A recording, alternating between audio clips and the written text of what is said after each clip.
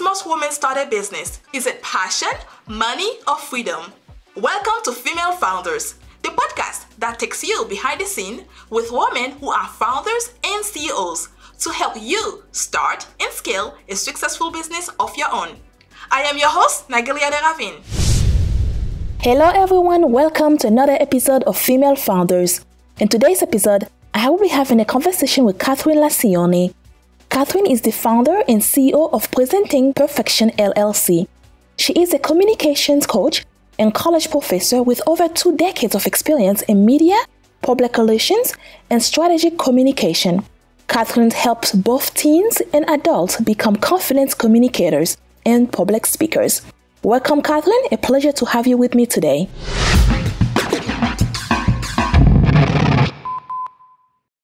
Good morning, Kathryn. Thank you so much for giving me that opportunity to have this conversation with you. And I am so excited to learn more about you and all the great work you have been doing. Well, first of all, thank you for taking the time to meet with me today. It's my honest pleasure, and it's something that I've been looking forward to for a while. So I'm super excited to chat with you.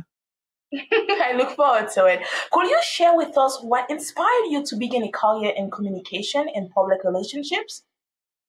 Sure. So it's kind of I don't know. I've told the story so many times over the years, and people always laugh when I tell the inspiration for it. So I was never a really strong math kid. But math and science were not my forte, but I was always a really good writer. So when I was in high school, I think it was my first year of high school, so what we used to call freshman year, I was walking up the steps of the science building at my high school. And for some reason, we were talking about life as walking up the stairs to like bio class, which makes no sense. But anyway, so someone asked me, they're like, so what do you want to do when you grow up? You know, which is like a question, obviously, a lot of high school and college students ask each other. And I said, I want to be the editor of Vogue, right? And this was a really long time ago. So obviously, Anna Wintour is still in that job. She had that job then. She has a job now. But I have always been, so I couldn't get it. But I've always been fascinated by journalism and the media and communication. And so for me, although I haven't been on a Wintour, I still have a complete obsession with fashion. And more importantly, an obsession with the way that we as a society communicate with each other, be it between people, be it between people of different cultures, different socioeconomics, and kind of, I don't know, just the magic that comes out of the art of everyday conversation. So it was that dream of being the editor of Vogue that propelled me to focus on communications on both an undergraduate and graduate level. So I was fortunate to be able to go to Cornell University and majored in communication. And this was a really long time ago. So back in the day, as we always say, there were 2 tracks. You could either do broadcast or writing, right? So, and to get into broadcast journalism, it's an incredibly competitive field. And often what you have to do is to go to sort of a tier 3 city. So a less popular market. And I'm from the Northeast. So I've always loved living kind of between Philadelphia and New York, which is where I basically grew up and where I live now. So for me, the thought of leaving this part of the country was really tough. And I knew the sacrifice that you had to make and move out of that area. And I just wasn't willing to do it. So I chose the writing component. Both undergrad and grad. And it's still today, I love writing. To me, writing is a way of relaxing. I did an article a couple of weeks ago that isn't out yet, but it's on a recent experience that I've had. And it took me like a solid 2 days to write it and then reflect on it and then go back and edit it. But it was very therapeutic. And it was just very refreshing to give myself the time to think and to write. Without the pressures of business and honestly without, I'm not a big lover of artificial intelligence, but I know it's become popular, especially in writing. And I don't use it. And because I really believe in the importance of original thought. And so to give myself the time to write that article and reflect and frame my thoughts was wonderful. And so it was, to answer your question specifically, again, it was that dream of having that job at Vogue that got me to focus on communication. And it's something that I've enjoyed and have not regretted doing at all, I have to say. Hey, you never know. She has to retire at one point of time. Maybe, right? Maybe. She can take it forever. And I go to the fashion exhibit every year at the Met that's sponsored by Vogue, right? So that should like give me some credibility for getting that job. Yeah. Just this weekend, actually. But yeah, no, I'm fascinated by communication. And I think, I'm always a junkie for watching people give speeches on TV or give press conferences. And, I love political cycles because I love seeing all the candidates come out and talk. Mm-hmm. And I also love my true passion when it comes to communication is learning, right? And I talked about writing, but learning. I love learning. And I love going to lections or fireside chats where you get to hear someone talk in a fairly unscripted way, because I love seeing how communication enables an individual's personality to really come out. And, I had this experience last year. I went to a conference down in Washington and saw a bunch of people, Nancy Pelosi, Kerry Washington, and Hillary Clinton, among many others, speak. And it was amazing seeing them just sit down one-on-one and just talk. From the heart, right? From the heart. And they were so incredible. First of all, they were incredibly funny, especially Nancy Pelosi and Hillary Clinton. And they were just so real. And I think that that's the beauty of communication, is it really helps us bring out who we are as people. And, if you're not afraid of being yourself, like there's so much that comes through just a simple conversation like you and I are having now. It really enables you to get a taste of what someone's like and to really see how they think, see how they interpret.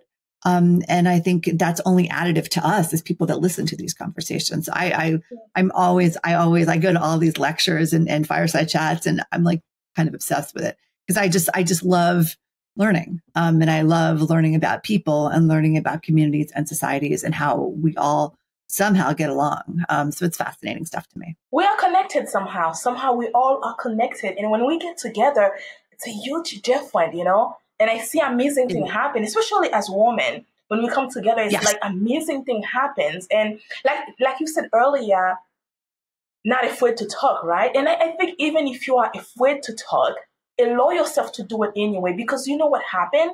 Once you start, that's the way the magic happens. Because you continue and your heart start opening. And then at the end, you're just going to ask yourself, who the hell am I? It's like a whole different person just blow out and just naturally. It is. And it's interesting right now that we're talking about this. So I'm doing some research for a presentation that I'm actually doing this week on the role of, it's called Leadership, Communication, and Gender. And it's looking at how female executives can use their communication skills to improve their efficacy as a leader, right? So, and one of the things that I did some research into was why women communicate so much differently from men. And what the research shows, and this research is out of Ohio State University and another group called Social Libra, is that it actually starts on the playground, right? And this is fascinating to me. I could talk to you about this for hours. So basically, it starts on the playground in that boys and girls, so little boys and little girls, have very different play experiences growing up, okay? Sure. Girls traditionally, have done things like play house, they play with their dolls, they have tea parties, okay? Right. What these are is they're all imaginative. Well, they're unstructured, right? There are no rules. There are no roles. Yeah. So what that forces, just because by the nature of the game, little girls to do is to use their imagination to define what those roles and rules are, okay? And they do that by sharing stories, sharing ideas. Little boys traditionally grew up playing sports, or they play cowboys and Indians, right? Where there are roles and there are defined rules. So the little boy doesn't have to depend upon his imagination as much as the little girl does. So translate that or fast forward to when those little boys and little girls grow up to be men and women in the working world. And women, because we've been forced to use our imagination when we were little, are more likely to tell stories to communicate. And so the type of conversation that we partake in is something called rapport talk, RAPPORT, which is the French word for, relationship. Men, on the other hand, partake in something called report talk, REPORT, which is more based upon roles and rules. So the reason that the research, again, what the research says is that we have often this disconnect between the way that men and women communicate isn't something that people are deliberately doing. It's something that starts when we're young and just evolves as we get older. I think it's absolutely fascinating. And when you, right? And it goes, there was that book years ago that was published, Men Are From Mars, Women Are From Venus, where it very much talks about, how the different genders are so different in their way of communicating. And I know for a lot of women, we often feel like we're being put down by men. And part of that is just in the way that we communicate. Women tend to ask for permission. So one of the examples that I use in this presentation is a woman will say, so is it okay if we all have a meeting on Friday at 12 o'clock as an example? A man will take that phrase and flip it and say, we're having a meeting Friday at noon. So the woman is asking for permission to make sure it's okay with everyone that's in that room to have that follow-up meeting, where the man is just declaring it as a fait accompli. So it is fascinating stuff. And the whole point of the research that I'm doing in the presentation I'm giving later this week is to help, women that are C level or C-1 level develop the skill set to come across as effective leaders in an authoritative way, but in a way that avoids that terrible B word that we're often all called when we try to exhibit authority. It's fascinating stuff. So just wanted, as we were talking about roles and communication and gender, something that I'm very, very focused on currently, actually today, as in preparation for this work that I'm doing later this week. That is an amazing research. You should share it with us so we can share it as well. I think especially women would love to read that one. Oh, I absolutely will. Absolutely. I'd love to. How would you know it starts from childhood? And you are right about it. If you go back when you were a little kid, a lot of things we used to do, and if you have brothers, I can compare myself with my brothers, completely different. I never remember hanging out with my brothers doing the exact same thing, unless it comes to homework or reading a book or something like that. Well, that's right. And even in school, right? It's getting a lot better, thank goodness. But traditionally, there's a focus on, what sport will the boy play? What sport, right? And the girl is just, again, this is traditionally not, it's getting better. But the girl is it's okay if she doesn't have a sport, because it's always been viewed as a boy/man's world. And again, thankfully, what we're seeing now with, the change of, the growth with the WNBA, with Caitlin Clark, and just, she's an amazing athlete. You're seeing that, that women's sports is going high up on the ladder. And what's another interesting fact with all of this, and again, I could talk about this forever, is when it comes to sports and women's sports, the only sport where women have been paid the same amount as men is tennis. And that has been for the past 50 years. And that's because of Billie Jean King. Otherwise, we have been paid so much less than the men have. But again, women's soccer is now getting paid the same. The WNBA is, the women are paid far less than the men. But maybe over time that'll change. So things are changing, which is great, but we still have a long way to go. But back to the communication thing, again, this stuff starts at not birth, but it starts when little kids are really young, 3 and 4. And it's behavior that just continues over time. So, as much as we may think a guy is being insensitive in his conversation, or a guy may think that a woman is just being overly chatty, that may be their interpretation, but we have to step back and think about what's the cause. And the cause is not trying to be rude or trying to just ignore the other person's sentiments or feelings. It goes from the way that we were all raised. Now, the other interesting part about this is it's also dependent upon culture, right? So, like I said, I grew up in the Northeast. I grew up in Philadelphia specifically. And so, I grew up with a sister, we played house, we had tea parties, we played on the swing set in the backyard. It was what it was. But if I had grown up in Australia, or if I had grown up in South America, if I had grown up in Africa or Europe or wherever, maybe the games that I would have played would have been different. And maybe they would have taught me different things. So it's very hard. You can't just make this statement that it's blanket, that this is the reason, but it's just what the research is saying as part of the reason there are these communication challenges between gender. Is just kind of how we all grew up. And I think environments have something to do with it as well. The people that's around you every single day, because we model them as children. I know I model my grandpa and my mom a lot. And until today, I carried these experiences with me. They are not mine. Yes.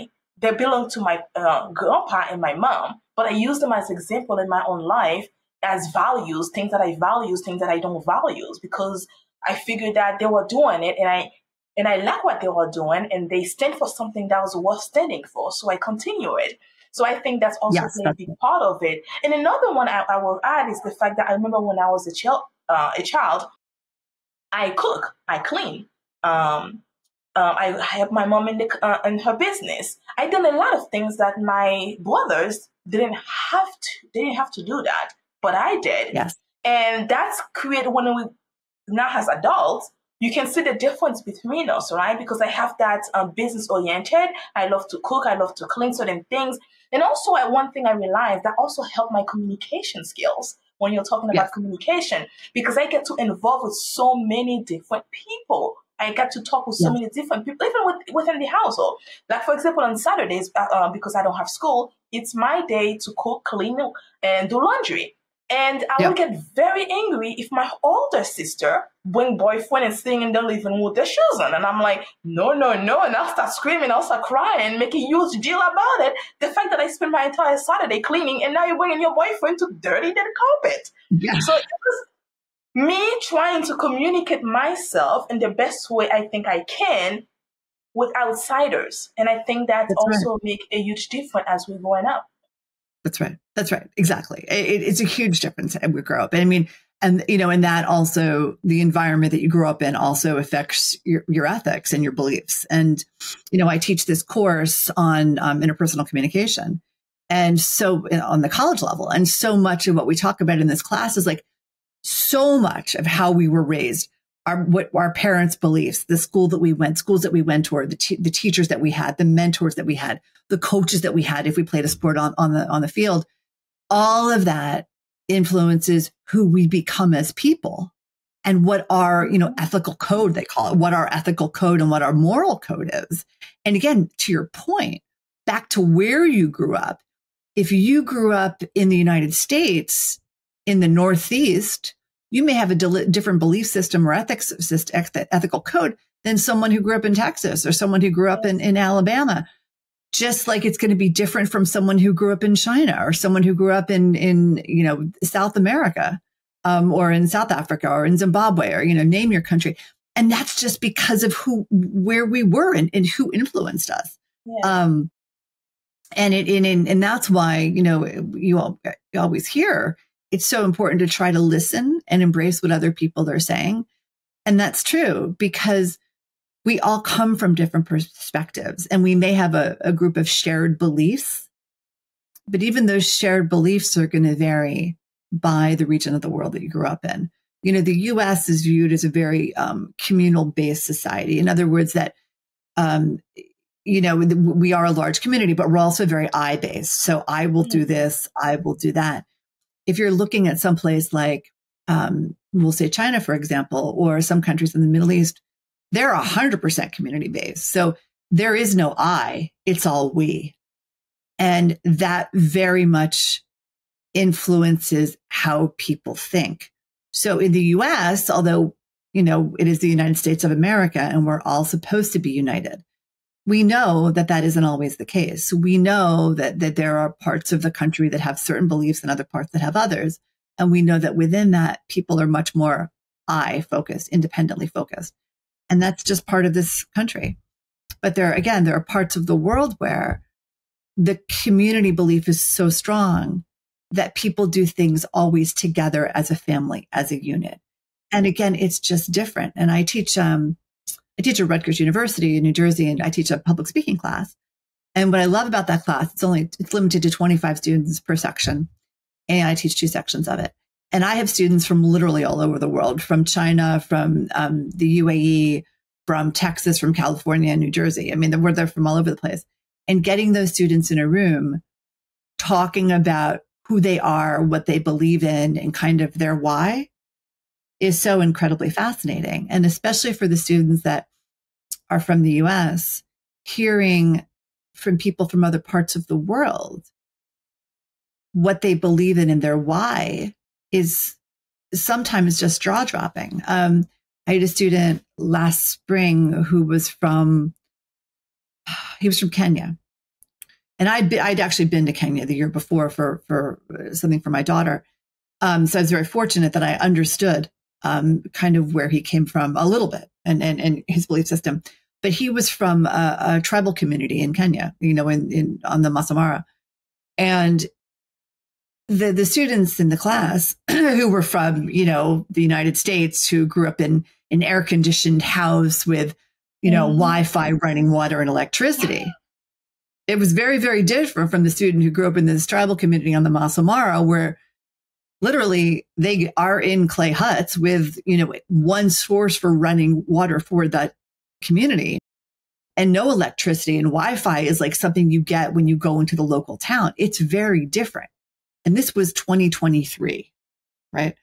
So part of that, just sharing stories helps us as people appreciate difference and significance, and hopefully gaining a greater appreciation for other people's why. And sometimes that can expand our belief system, which I think is wonderful and great. And so in whether I'm, teaching a class, coaching students, giving a lecture at a women's group or for some sort of consulting firm or something, I always want to understand people's why.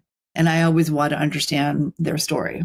And I can't ask everybody that same question, but even when I just, a room of 200 or 300 people, have 2 or 3 people share their story and share their why, you can tell there's this enlightenment that happens just kind of across the room. And there's a certain, humility and wow that also comes with that, which I just love seeing. And again, that's part of communication. And that's part of the reason that I'm so fascinated by it. But you have transitioned from corporate communication to academia and coaching. What prompted the shift, and how has that influenced your current approach right now? So the shift was not intentional. We were living in New York City, and for my husband's job, we had to move to upstate New York. And I got there and thought I would just continue doing PR, because I had come off several years of working for big agencies like Edelman, Weber, Shannon, Wick & Ogilvy. And then I had worked for a couple of companies. I took a company public on the New York Stock Exchange. I was having so much fun and I loved it. And my position, I had worked for a satellite company called Pan Am. And that position, we got acquired. So everything got merged and my position got eliminated. So that's why that job ended. But for me, that was such a fun job. I still miss it. But anyway, so we moved out of New York and out of the city. And I found myself overqualified. So I was a very senior person in a smaller region that didn't have the number of PR jobs that were in New York.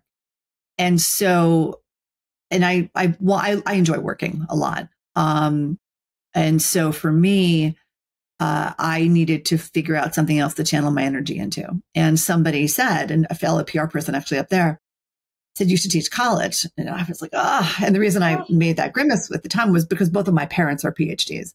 And had taught college. And I was like, oh my God, I can't do that. That's what my parents do. But I did. And my first class was public speaking, and it was at a local community college. And my first day, my first class, got up in front of the room and introduced myself. And I just kind of felt like this is what I should be doing. Like I found my passion. And I get a little teary-eyed talking about it, because it really was like, I was like, oh my God, like this is what I'm supposed to do in my life. And it was like we'll call it like a lightning bolt moment.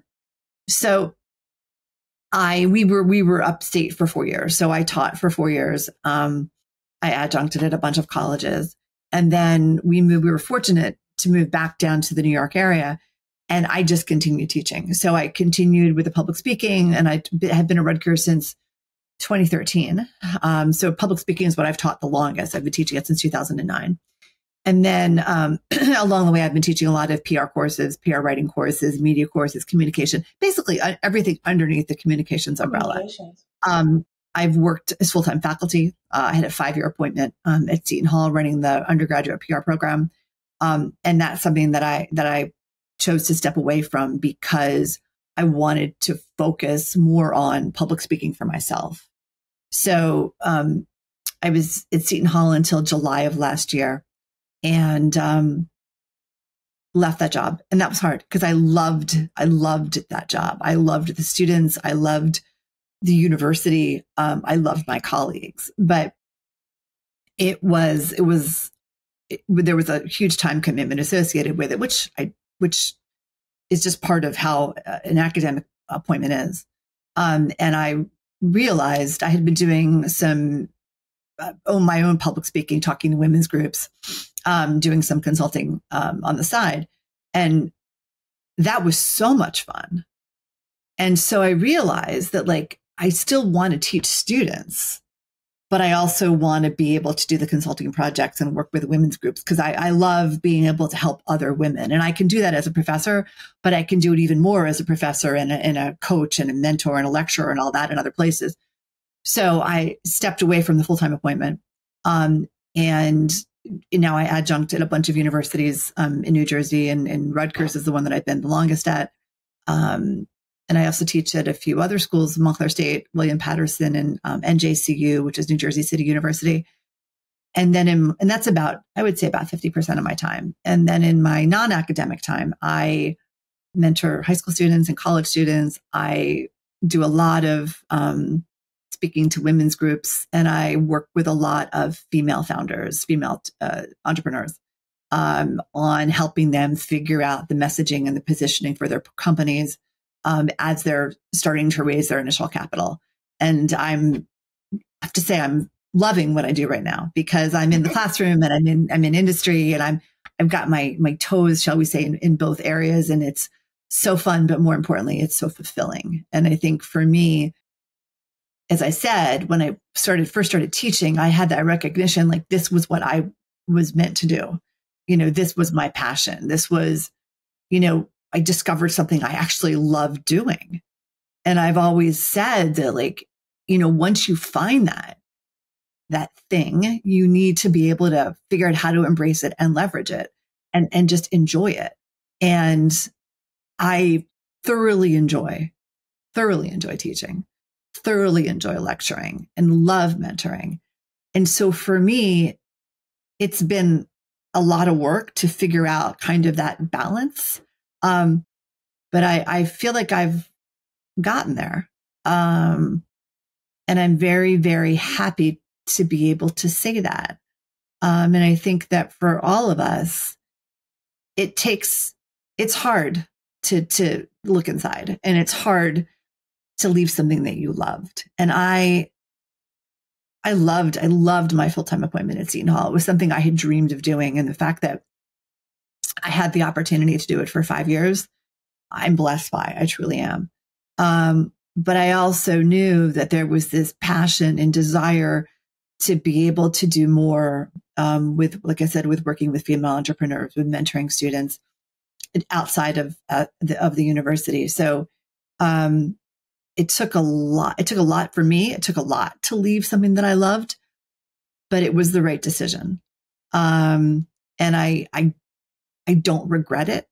And I feel like I'm now able to take that energy, some of that energy that I used in my responsibilities there, and I'm able to channel it into other things. And for me, it's been really exciting to see where things have gone.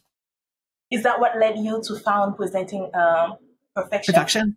So I started Presenting Perfection back in 2006. And it was the reason it started was because my kids were little back then. And I realized that they were, specifically my son, they were being asked to do a lot of presentations in the classroom. And the core curriculum, which is what was being used in their classes there, didn't allow for teachers to be able to teach things that were outside of the core. So putting together a speech or a book report or an in-class presentation was not, the teachers just didn't have it in their time.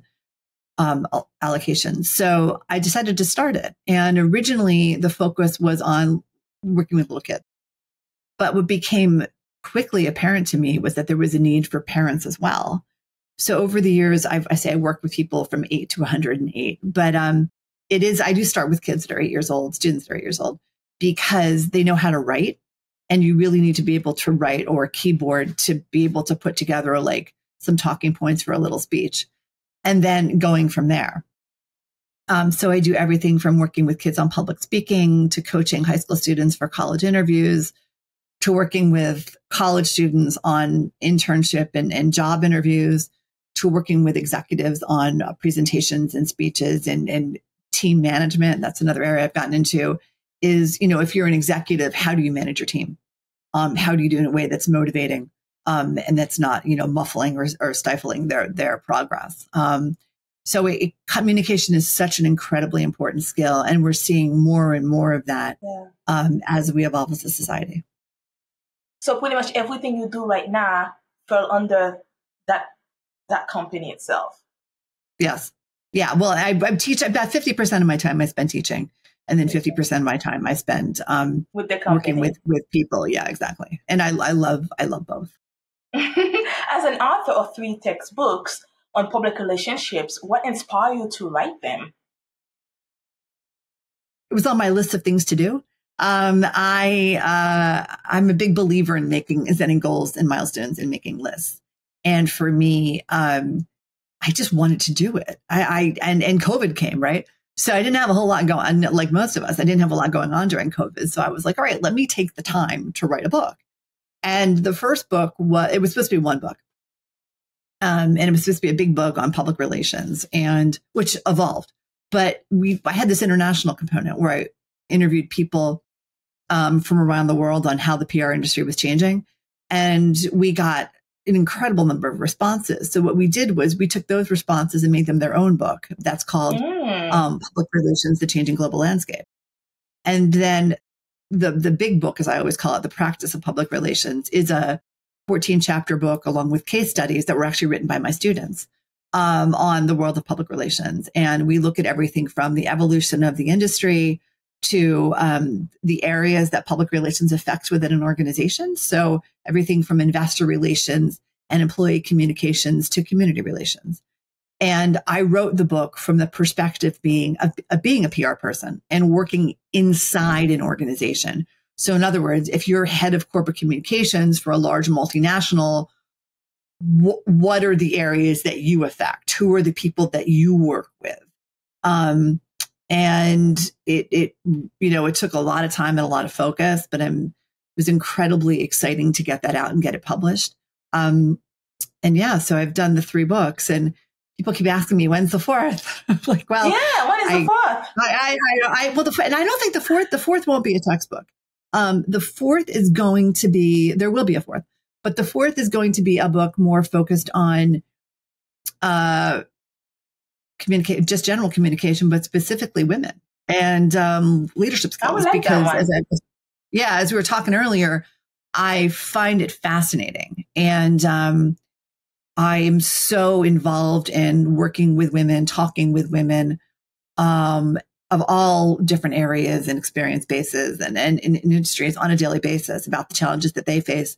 That I'd very much like to do a book on that and talk about, again, skills that we all need to navigate from the corporate, from the boardroom to the playground, and talking to other moms and other men and to men. And I think that there's a huge opportunity there. So that's kind of what I'm thinking about right now. Or it would be called The Power of You, which is the idea that we are all, like, in my world, you stands for your own understanding. And that you would use your own skill set to understand who you are, and just enhance yourself. And from a recent experience that I've been through, I know that the power of the individual is really, really important. I contracted a very, very, very bizarre disease or illness called toxic shock syndrome, which is something that women are familiar with because there's disclosures on the side of the tampon box, but that is not how I got it. I can basically got strep A, and they don't really know where I got it. But that caused my body to contract toxic shock, to go into toxic shock, which I should say. So this happened back in March, and I've been battling it ever since. And I'm happy to say I'm like pretty much over the hump. But when I checked into the hospital, I had 10% heart function. I had multi-symptom organ failure. All my organs were crashing, and I survived. And the survival rate, given how sick I was about 3%. So it has been a journey. It's a long journey. And it's not one that I would wish on anybody. But I've gotten through it. And but you're gonna be all right, you know? Yeah, I'm going to be all right. And that's the important thing. And I'm not unscathed, but I'm for 98% kind of back to where I was. And that article that I mentioned earlier that I wrote was actually about the experience and kind of what I went through. And I know that had I not had the internal fortitude and the commitment to just getting better, that I wouldn't have got better. Yeah. And, you know, one of the female entrepreneurs that I coach, her saying is there's no option for failure. And with her company. And I saw her a few weeks ago, Maggie, and I said to her, you know what, your credo is what I adopted for myself when getting through all of this. It's like, there is no option for failure because there isn't. And it has been just a bizarre life experience. But, you know, I woke up in a hospital bed, not knowing how I had gotten there, told through various doctors and family members what had happened to me. And it's just kind of like, I mean, it was like honestly, it was a nightmare to realize and wake up how sick I had been and kind of the challenges that I faced. But I knew I could do it. Of course. And I'm not going to say it's been easy. And I'm not going to say that I haven't had moments where I've really lost it, because I have. But Kathryn, it's not supposed to be easy. If it's easy, no, then it's not. No, it's supposed to be hard sometimes, because you know what? I feel like God will test us sometimes. How strong are you? Are you capable of handling it? Let's try you. And that's right. You have done so many things in this world already. This is nothing. This is just a small little thing. And you're supposed to go through it. You're supposed to stand like a champ. And you're supposed to go out there and tell other people that they can do it too. And that is your job. And you're not supposed to fail. You're supposed to go through it and fight it, and then come out of it stronger than ever. And that's exactly what's happening right now. So don't get me wrong. Yes. There's time you're going to go cry. It's okay to cry. It's okay to scream, actually. Yes. Well, and crying is part of the process, right? Because if we don't allow ourselves to be sad, then what are we doing? And again, it goes to that whole power of you thing. So the more I talk, I think that's going to be the book. Because it is, you know, I've told the story to people. I haven't broadcasted a lot because I don't want this to become a pity party for Kathryn, because it certainly should not be. But the people I have told have been just overwhelmed, like shocked, you know. They're like, you have to share this. So part of the reason I wrote that article was as that first step. Because I want it to empower people. I don't want it to make people sad. I don't want people to, oh, poor Kathryn. Like, I don't want that. Like, that's not what, like, to your point, like, it happened. I'm getting through it. I'll get through it. And then we move on. And, exactly. and I've learned a lot about myself, but I've learned a hell of a lot about society and people and compassion. And, you know, the bright side of all of this is, boy, compassion is alive and well. And I'm blessed. I'm so blessed by the people in my life, my family, my friends, my community, you know, on how supportive everybody has been. And I feel like I got like a little sneak peek into stuff that a lot of people don't. And I'm forever grateful for that, because I think that, you know, there's always the saying, like, you know, the glass is half empty or half full. And I was always a glass half full person anyway. But going into this now, I was so fortunate that I came out in the way that I did. And there was another person in the hospital, the exact same hospital that actually I was in when I was there, who died of the exact same thing. And that really gives you perspective. It wasn't your time. You're supposed to That's learn right. something from this, and you're supposed to go That's right. pass it on. Let others know it's okay. They can go through it. You Exactly. know, one thing I believe in, Kathryn, is the fact that when we are sick, we have all these things going on.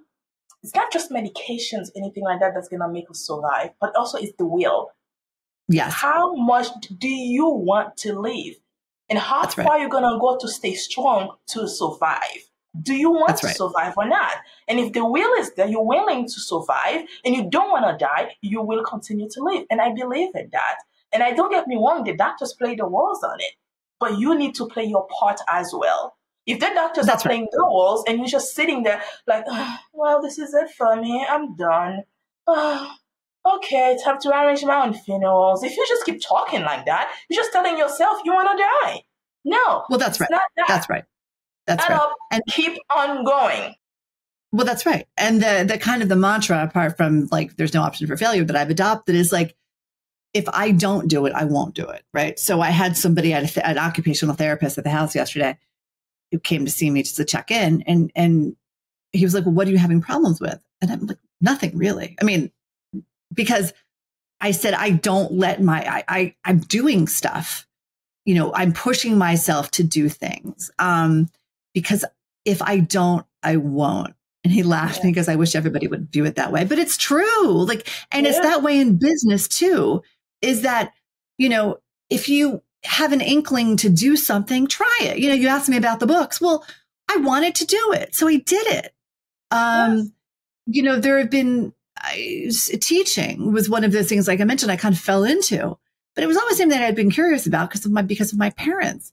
And had I not, as I always say, if I had not tried, I wouldn't have given myself the opportunity to grow and learn. Permission, yes. You know, worst case, you fail. So what if you fail? I think failure is amazing. It's a part of life. You're supposed to learn, you know? It is. It is. That's right. That's right. So, yeah, I mean, I think that, you know, for me, in kind of in totality and looking at like the career, the community and kind of this recent crazy experience that I've had, my big takeaway with all of this is it is so important to believe in yourself. And it is so important to not overthink things and to just do. And if you screw up along the way, or if you fail from your own perspective, who cares? It is part of the growing process, part of the aging process. And, you know, with age definitely comes wisdom. Like there are definitely things that I think about now that I did in my 20s and 30s. I'm like, oh my God, why did I do that? But like I learned from it. And, you know, and I always try to share those stories with my students or my kids. My kids definitely don't listen. Sometimes my students do. But it just, you know, you need to let yourself be you. You need to let yourself discover who you are. And if you're afraid to be you, then it's really going to be challenging. Nice, yes. So for me, I knew when I woke up in that hospital bed and didn't know where I was or how I had gotten there, I knew I was going to be okay. So I just knew it was going to take time. And we're now 4 months. Yesterday was the 4-month anniversary of my contracting toxic shock. So it was kind of a big milestone around here. So anyway. You're going to be fine. And I have no doubt about that. You are a strong woman. And I'm pretty sure you've been through a lot more than that. Sometimes we don't remember them because they happen in childhood. And we have our That's mother, right. our fathers to be there to support us, right? But in adulthood, it's kind of like, okay, I got to be strong for myself while other people are being strong for me too.